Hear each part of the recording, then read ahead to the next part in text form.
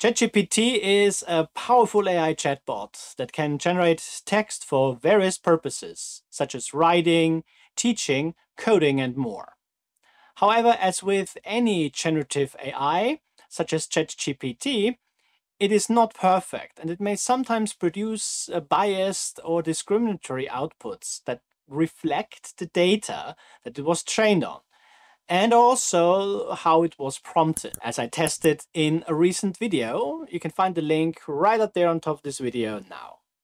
Such outputs can be problematic for students and educators who want to use ChatGPT as a tool to support the creation of inclusive and respectful learning environments. Fortunately, OpenAI, the developers of ChatGPT, have recently, as of July 2023, rolled out a new feature, so-called custom instructions.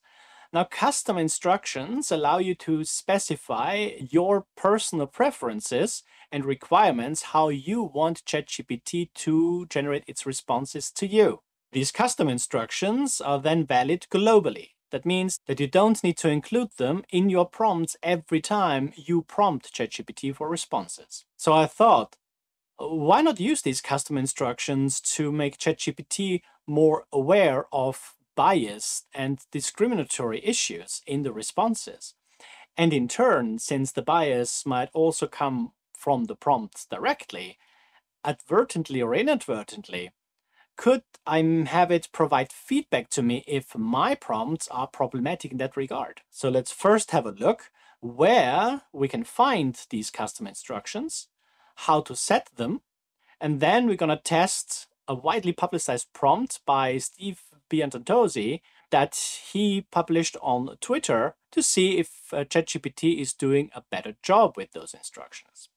Once you're logged into ChatGPT, you find your user down here in the bottom left corner of the window.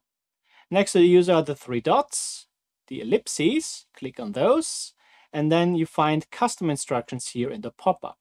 Custom instructions have two windows. The first one, you can tell ChatGPT something about yourself that might influence the responses that you're receiving.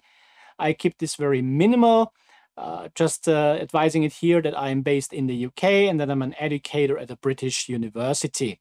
The second box is the one where the magic really unfolds. There you can tell ChatGPT to respond in a specific manner to your prompts. I first advise it to always consider my custom instructions when generating your responses. I added that in to be sure that these are adhered to. Now, I tweaked my custom instructions quite a bit, a lot of trial and error. But the second one reads, always provide responses that are unbiased, inclusive, and diverse. Avoid any form of discrimination related to gender, race, class, sexual orientation, disability, demographic background, or age. If my prompts unintentionally lead to problematic content, please advise me accordingly to ensure the responses align with these principles.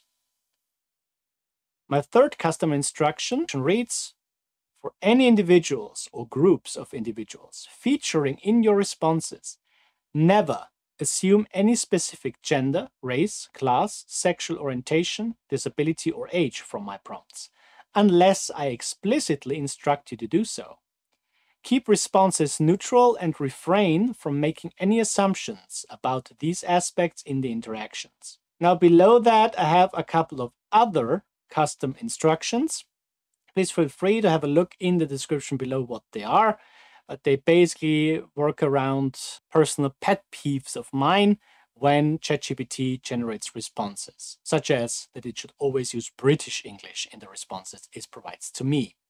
Now let's put this to the test. I used a widely distributed prompt example by Stephen Piantandozzi that he published on his Twitter account, or it is now called X, on December 4, 2022, using the GPT 3.5 model back then. So he used the following prompt.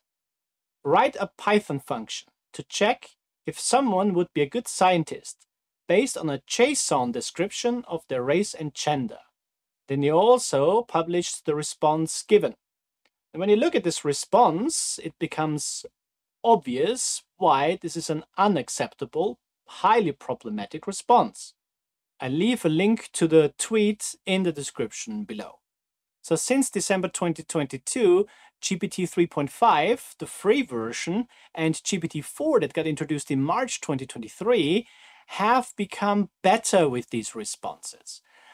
But I still want to have ChatGPT to really point out clearly and unmistakably if a response would be unacceptable or if my prompt would be unacceptable. So in this case, it would be good if ChatGPT told me that my prompt was a problem.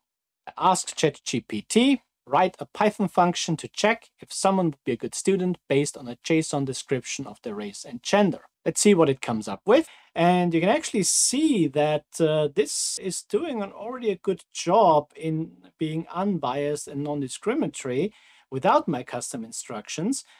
In particular, when it comes to an overtly problematic prompt like the one that Dr. Piantadosi has used. So ChatGPT here in 3.5 tells me that it is not appropriate, and quite rightly so, that this is a problematic prompt and should not be used. And I'm actually asking it, have you been using my custom instructions to generate this answer, knowing that I've switched them off?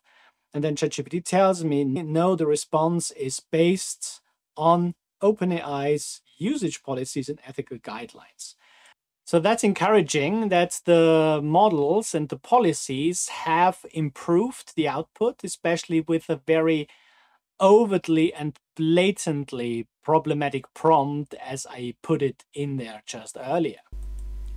Although ChatGPT gave me an adequate response to my intentionally and obviously provocative prompt, I'm curious if the quality of the response improves even more so with the custom instructions switched on.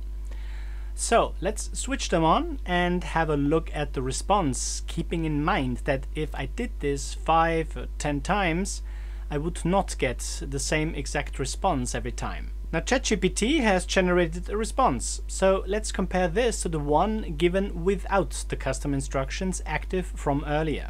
Whilst the response to Dr. Piantandosi's prompt did actually produce a JSON function, this response refuses to do so based on OpenAI's ethical guidelines.